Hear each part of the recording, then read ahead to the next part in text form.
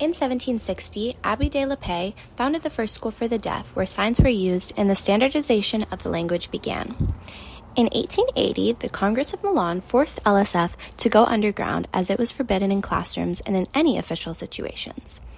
LSF unfortunately didn't resurface publicly in France until the 1980s, in which there was a renewed interest in sign languages in the West. A law passed in 1991 gave the parents of deaf children the choice between bilingual French or LSF education and oral French education. However, until 2008, the recommendations published by the Ministère de l'Éducation nationale remained extremely cautious about the use of LSF in the education of the deaf. In 2005, the Loi pour les handicaps was passed, which recognized LSF as a language and gave the right to LSF interpretation services.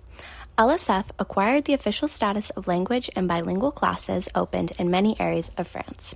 However, most hearing parents of deaf children favor an oral education, especially with the generalization of the use of cued speech in the late 1980s, and now the cochlear implants recommended early for most deaf children by medical terms. France does not have a definite deaf education policy, but rather allows, theoretically at least, the children to choose between the two main philosophies of education, oral, with or without cued speech, and bilingualism.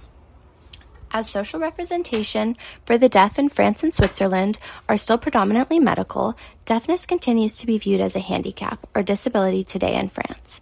Deaf people can receive a pension from Social Security if they are not able to work or to find employment in France.